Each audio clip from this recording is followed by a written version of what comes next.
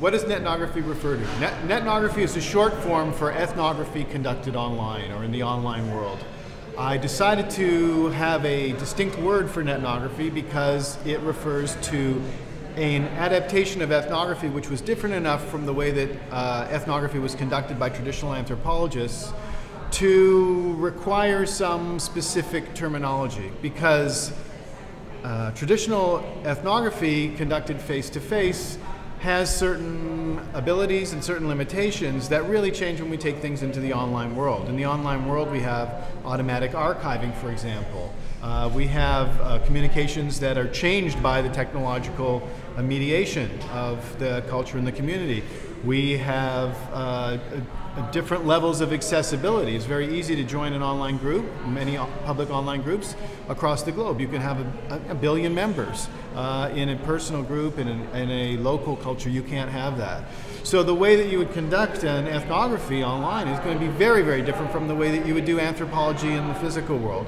Therefore, I thought we needed a signifier that talked about those rules and made them specific and offered guidelines that people could go back to and refer to and create a body of work around that was specific and that we could locate in a particular area, and with the sort of using a Twitter-esque way with a single hashtag, you could get all that information together in one place. And that's what netnography is. Think of it as hashtag netnography.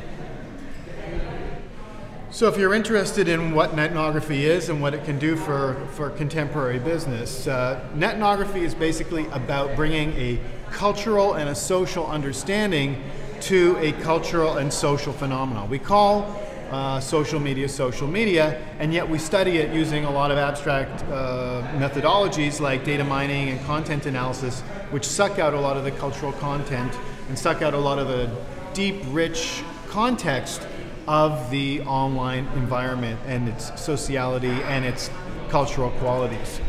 In a corporate context, I've been involved over the last 12 years or so with bringing that cultural understanding into the market research process in a number of companies. An example of that might be some work that I did for a large American financial institution that wanted to understand, in order to innovate around a new credit product, they wanted to understand the global market and they wanted to understand a specific local market.